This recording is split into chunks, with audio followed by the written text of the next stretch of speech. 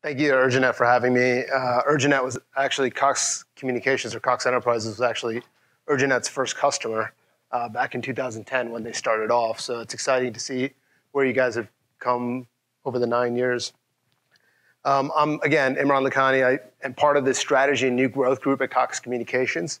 What our group does is look for adjacent growth opportunities that are outside of our core, which is voice, video, data.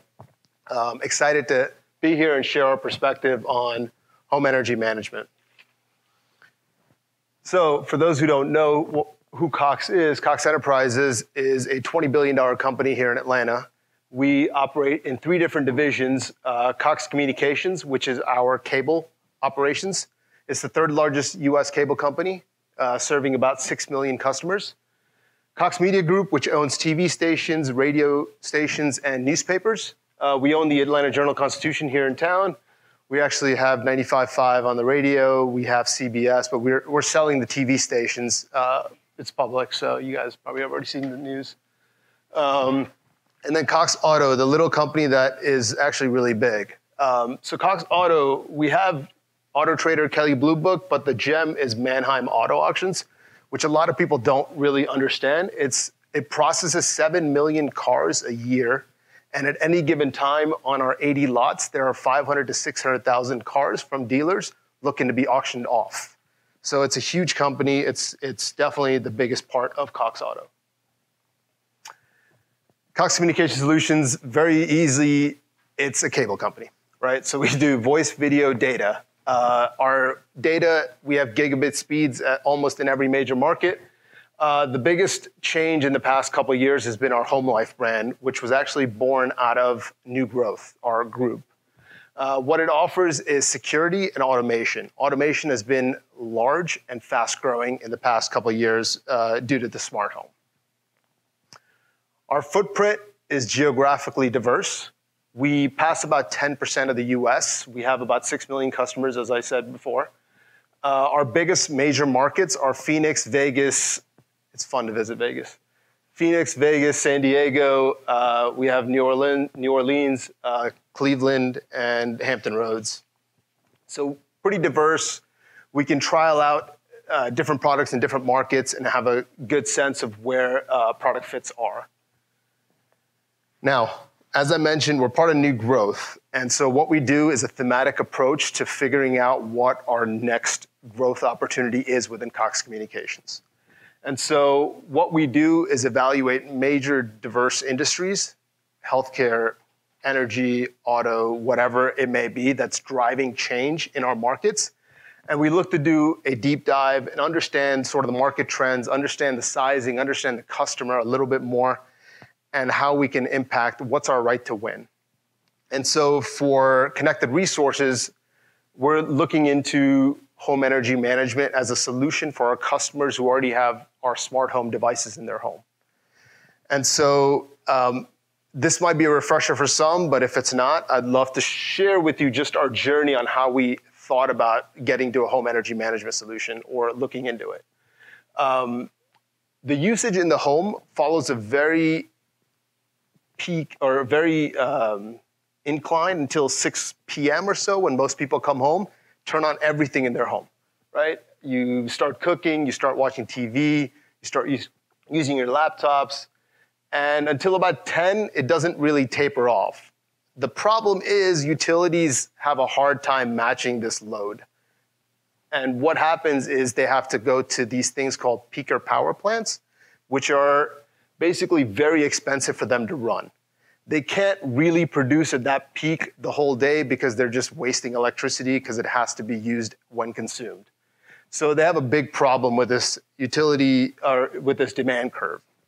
The other side of that is there's only 3 real devices that make up about 70% of your usage.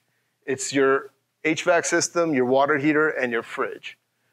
HVAC systems being attacked by the smart thermostat in the marketplace. Water heater, no one's really touching.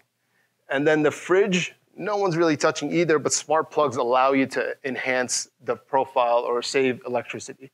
The average home uses about 30 kilowatt hours of electricity. No one knows what that is, but uses about 30 kilowatts, right? And then in the south, it's a little bit more because of more use of the air conditioning. For residential energy cost, how many of you know what you pay per kilowatt? 1, 2, all right, 5 people, kilowatt hours. Sorry. About 10, 20% maybe. Well, a lot of people know what their energy bill is, but they don't know how much they use in their home. So as long as that price or that amount doesn't fluctuate more than 10%, people are on auto pay, good, right? They're not really focused on it.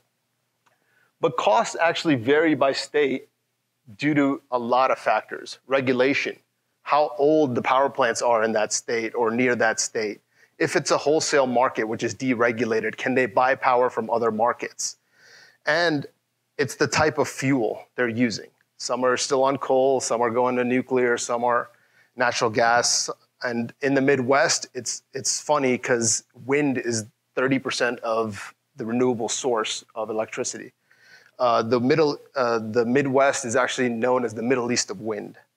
And all of these guys are using wind as a renewable source.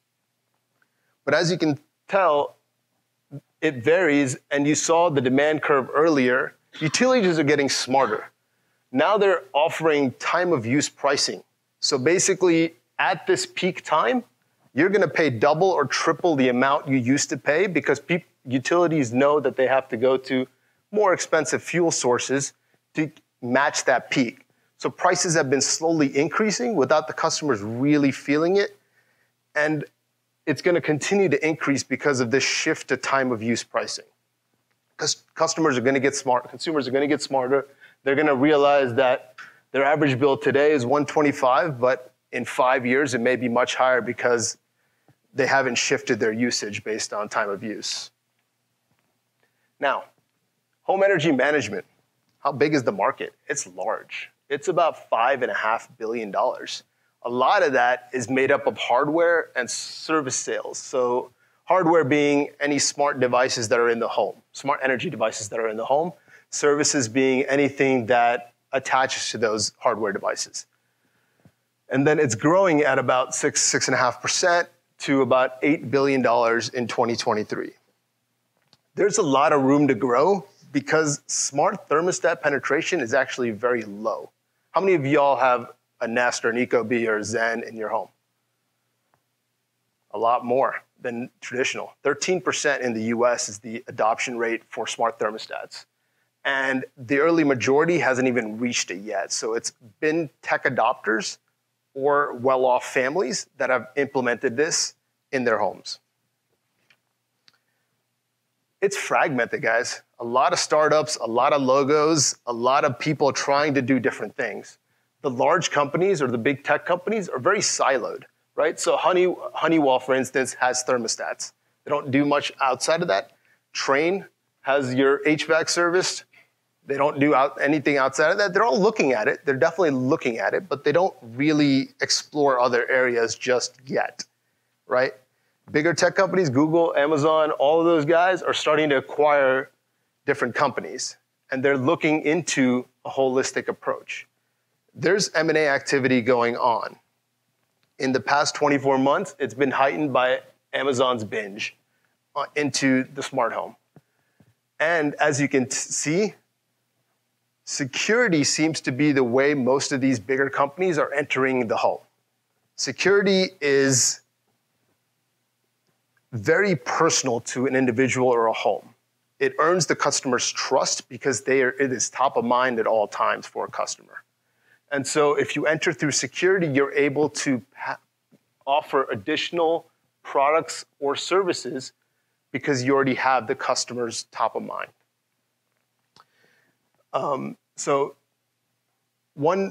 Two major transactions. So Google buying Nest for $3.2 billion in 2014 hasn't panned out as well as you would hope, or Google would have thought, right? Because they haven't really brought out a new product, right? They still have the thermostat, they're upgrading it slowly.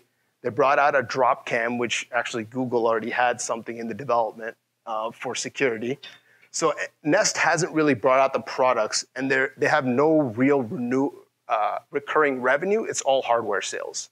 So they're trying to figure out how they can enhance their profile with recurring revenue. Amazon just invested last year in Ecobee. They invested $61 million in their next round. So Amazon is looking into smart energy as a service as well. Now, smart energy devices, smart devices in general, have a real issue. They're disparate. There's no centralized platform for connecting all of these smart devices in your home. If you think about it, voice is a fake interoperable mechanism, right? Because nothing in the back end is actually talking to each other. They're just allowing you to perform actions, and nothing is actually connecting the dots in the back end. There's no action. A lot of the platforms just show data, right? So look at Sense, this company that shows utility data or disaggregated data. Right now, all they do is show data, and consumers don't really know what to do with it. They know that they're using X amount on their AC. I don't know what to do with that information. Is most of the comments. They're cost prohibitive. If you look at devices, they're expensive. They're about $200 a pop, right? And some homes have 2, even 3 zones, so you got to get 2 or 3 thermostats just to cover your entire home.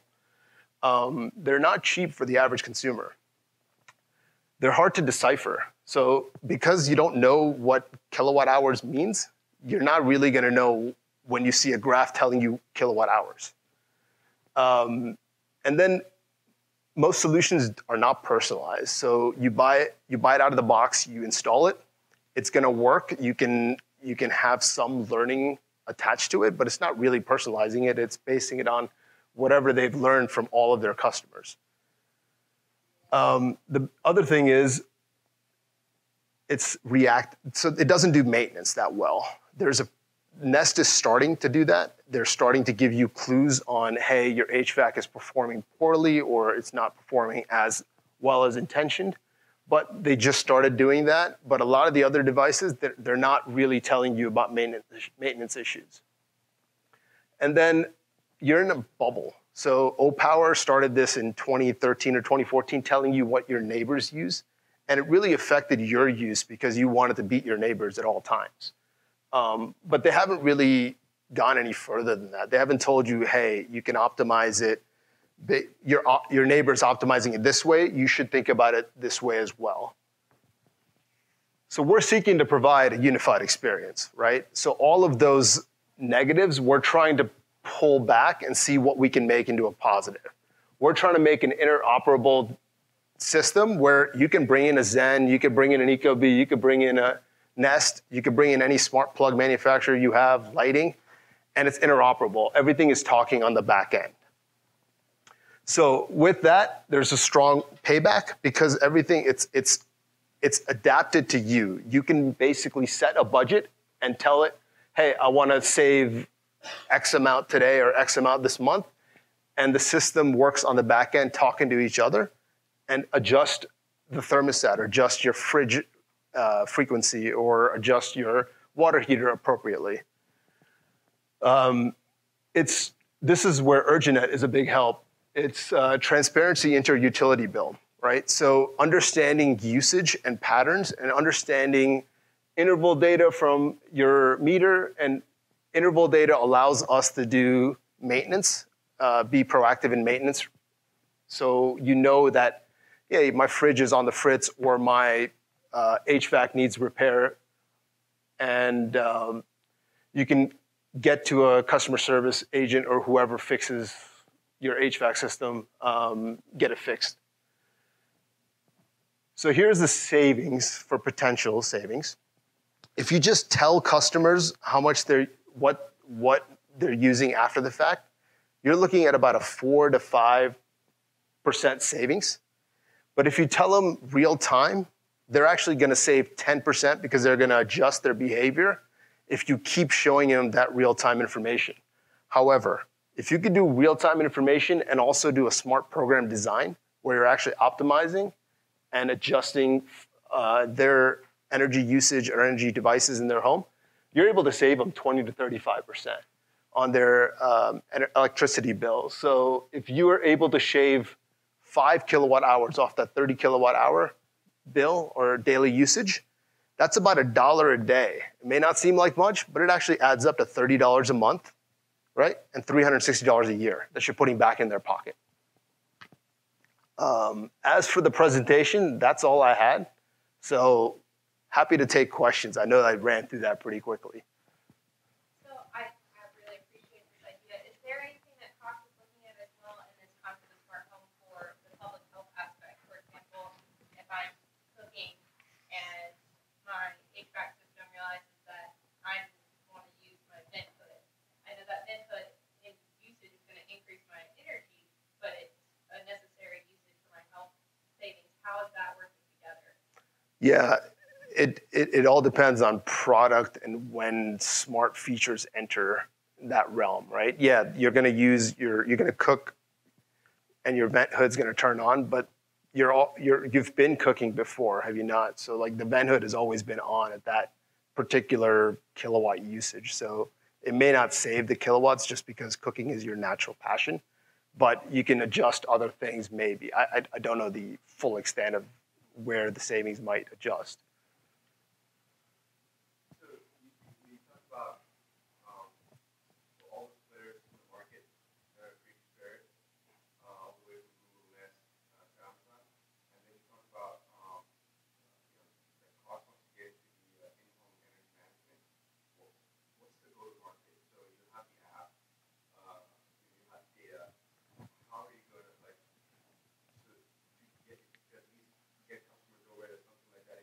Yeah, absolutely. So the beauty of, I totally skimmed over why our right to win, right? So the beauty of our product is we have Home Life already out there. Home Life services our automation play, and that is smart devices already in the home. And so Home Life has about, 500,000 customers out in the market. But there's also 6 million customers that we have that could be told that this exists, right? So we have a big marketing engine that already can explain to customers what it is, right? Whenever they renew their contract or whenever they come into the solution stores or whenever they call in for discounts on their cable bill, they can be offered other services, right? And so programmatically, we can get to the customer, right? It's the idea that they need to understand that there's value to them, because that's been the gating issue for the whole industry.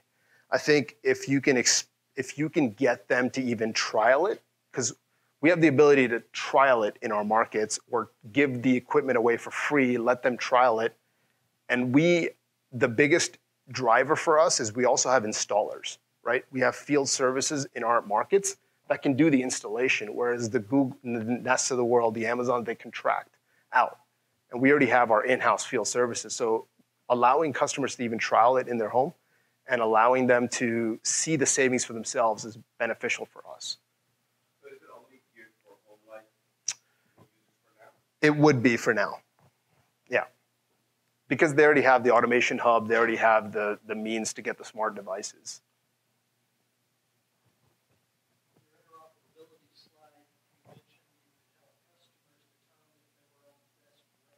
Yes. Yeah, so Urginet actually has utility tariff data, which is amazing. And so what they do is show you what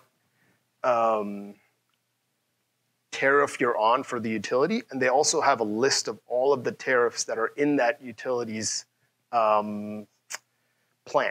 And so some utilities allow you to switch between tariffs pretty easily. Some have 12-month kind of hold periods. And so if you're able to adjust pretty quickly or month to month based on your usage, that can help you save a lot of heartache. And then if you can get on a time of use pricing and also pre-cool your home or preheat your home or whatever it is that you can optimize, that can help you lower your rates as well.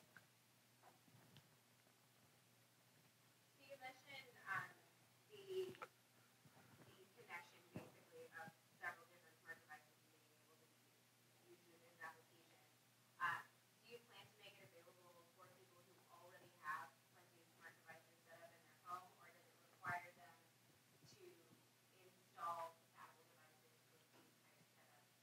So we're growing our list of compatible devices, but if you have a smart thermostat already, we're not going to make you purchase another one. It doesn't make any sense. So you can use the one you have, and if there's an API that's already exposed for us, we're going to use that, and then we're going to store the data per whoever that thermostat manufacturer or the smart plug manufacturer's terms of service is. But the good thing is with the interval data from Urginet or the interval data from a smart meter that you can access, you kind of can get a pattern of when that usage is for a device. So you don't actually need the data from the manufacturer. Yeah, so we're this is the strategy piece, which is nice. So we're still exploring the appropriate avenues. We're going through our consumer insights team internally. We're going to do a lot of digging with our partners to understand exactly how we can leverage each other. And then we're hoping to have a trial at some point, end of this year, early next year. Yeah.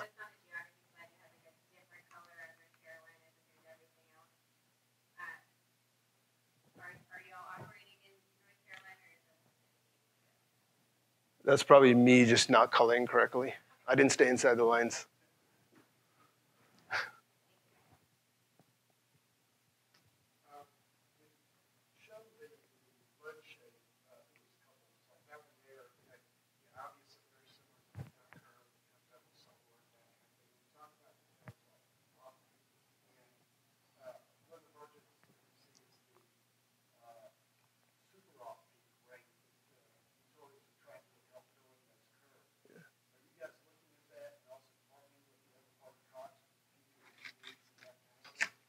Yeah, so the super off-peak, in Arizona, it's actually, at some point, they pay you to take electricity. It's like -1 cent.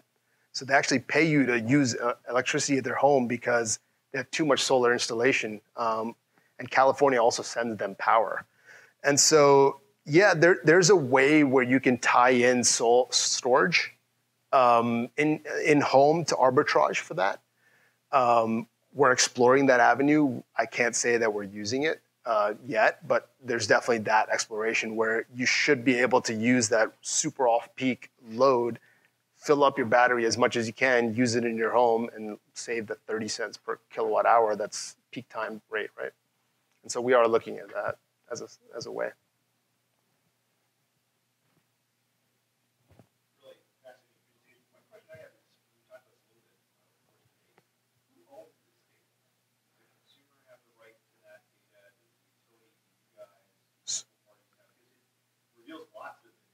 Yeah.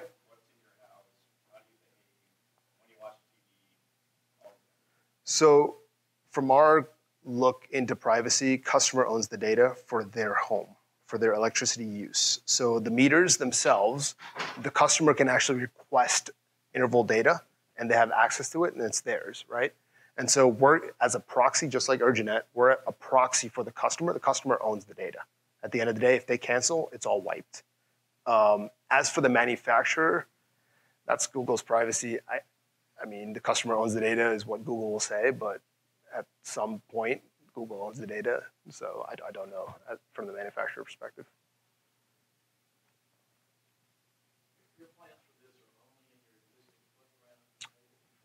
They would be for the time being. There's opportunity to obviously white label for other MSOs or utilities that are outside our footprint.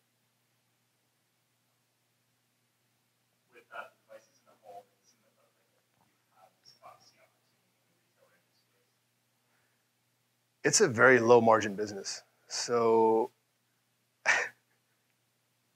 cursory look, no, but I can't say no if we can build a VPP or virtual power plant right out of it. So I don't know.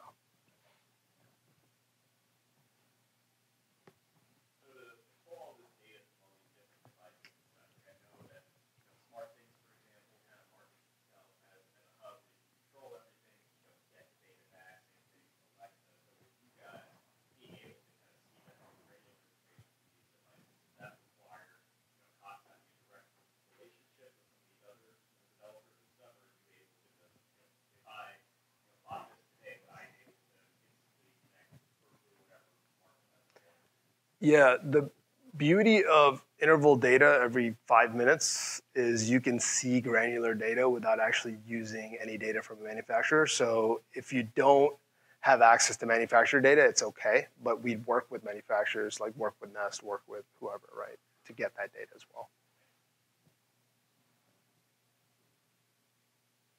Yeah.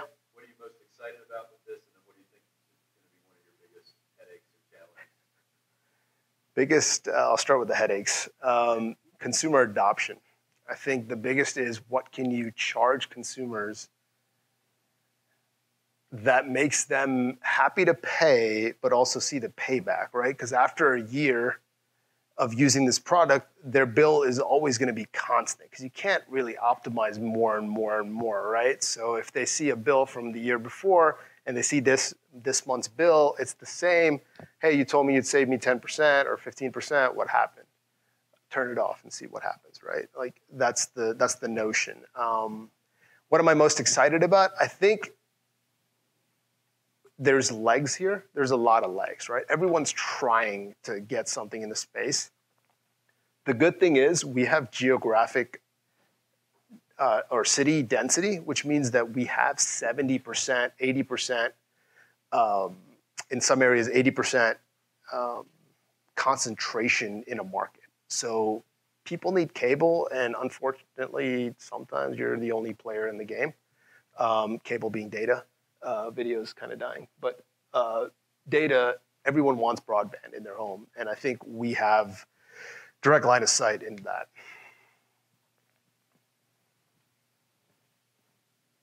Do you see demand response fitting into this? Yeah, I think, again, it's the VPP model, and it's trying to figure out if, because we have that density in a city, how we can use that to the advantage of utilities to kind of shave off that peak load a little bit. And if consumers are willing to adjust their savings or adjust their load with some incentive or savings.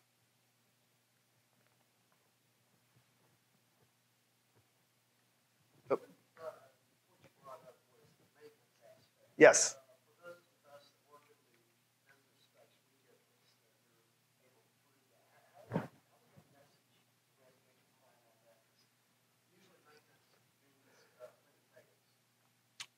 Yeah, so the way the messaging works is you could tell abnormal patterns from the usage or from the electrical signature. And so when there is abnormal patterns beginning to appear, you give them a few days to kind of work themselves out on the back end. If it doesn't, you message that, hey, there may be something wrong, right? You're not going to say there is something wrong. There may be something wrong with this device. It might make sense to go get it checked out.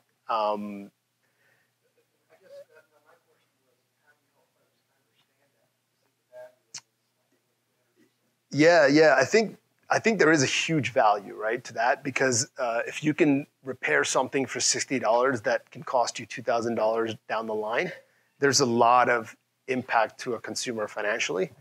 Messaging, I'm not a big marketer, so I don't know how the messaging would work, but I'm sure the smart folks at Cox Communications will figure it out.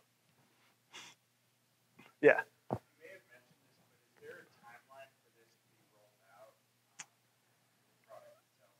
The prototype we've developed, it's about getting internal approvals, making sure that the market is sound. So again, probably beginning of next year. Yeah. I guess it rides on a lot of the existing devices that are out there, but has there been any thought to expanding it to gas and water? So gas would naturally kind of fit in with a thermostat because you're using less heat in the wintertime through this mechanism if you have gas and heat at home. Water is an interesting piece because water, it's sort of based on a flow, and I think only 2% of the US has smart water meters installed because cities just aren't. Water is owned by cities, so it's municipality owned.